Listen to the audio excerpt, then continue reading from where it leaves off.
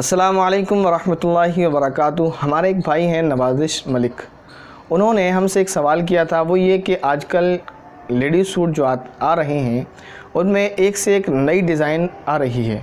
उसमें एक डिज़ाइन ये भी चलने लगी है अब कि लड़कियों के जो ड्रेस बनते हैं उसमें प्लाज़ो या जो ट्राउज़र होता है उसमें कुछ कॉइन्स यानी रुपया, सिक्के, 1 रुपया, 2 रुपया, 5 रुपये, उस कॉइन को कवर करने के बाद उसको बटन टाइप बनाकर पाँचों में ट्राउज़र के लगाया जाता है, या इसी तरह वो अपने बाजू में लगाती हैं। वो सिर्फ़ और सिर्फ ज़ीनत और ख़ूबसूरती के लिए होता है।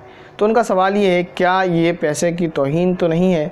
क्या ऐसा करना ये रुपए की यानी अल्लाह ताला की नेमत की नाक़दरी तो नहीं है? क्या ऐसा करना गुनाह तो नहीं है? तो देखिए, उसका जवाब तो ये है कि अल्लाह रब्बुल इज़्ज़त ने जो रुपया और पैसा आपको दिया है, ये अल्लाह रब्बुल इज़्ज़त की एक नेमत है और नेमत की कदर ही करना चाहिए, इसकी नाक़दरी नहीं करना चाहिए। और नाक़दरी उस सूरत में होती है जब आप उसको पाँव में रखें, या उसको आप ऐसे ही फेंक दें, या उसको बर्बाद करना शुरू कर दें, फुज़ूल खर्ची करना शुरू कर दें, ये भी नेमत की नाक़दरी है। जब आप नेमत की नाक़दरी करेंगे तो क्या होता है, कुरान करीम फरमाता है कि लइन शकरतुम लाज़ीदन्नकुम वलइन कफ़रतुम इन्न अज़ाबी लशदीद। मैं तर्जुमा तो बयान नहीं करता, मफ़हूम बयान कर रहा हूँ कि अगर तुम अल्लाह की नेमतों का शुक्रिया अदा करोगे तो अल्लाह ताला नेमतों में इजाफ़े फरमाएंगे, और अगर आप नेमत की नाशुक्री करेंगे तो फिर क्या होगा? अल्लाह रब्बुल इज़्ज़त फरमाते हैं, अगर तुमने नेमतों की नाशुक्री की तो फिर अल्लाह ताला उस नेमत को छीन लेंगे, उस नेमत को तुमसे दूर कर देंगे। दूसरी बात यह है कि अब ये सवाल आता है, क्या इस तरह पैसों को लगाना ये जायज़ है? तो देखिए, बेहतर तो यही है कि पैसे का यूज़ यहाँ ना किया जाए, लेकिन अगर ज़ीनत इख्तियार करने के लिए, खूबसूरती के लिए कपड़े में और लिबास में लगाया जाए तो इसकी इजाज़त है, क्योंकि अल्लाह रब्बुल इज़्ज़त ने, नबी पाक सल्लल्लाहु अलैहि वसल्लम ने ख़वातीन को यह हुक्म फरमाया था कि वो अपने शौहरों के लिए, अपने हस्बैंड के लिए ज़ेब और ज़ीनत को इख्तियार किया करें, ताकि जब वो उनको देखें तो उसको खुशी महसूस हो। नबी पाक सल्लल्लाहु अलैहि वसल्लम ने जो अच्छी बीवियों की खूबी बयान की है उसमें से एक खूबी ये भी है कि जब शौहर उसको देखे तो उसका दिल खुश हो जाए।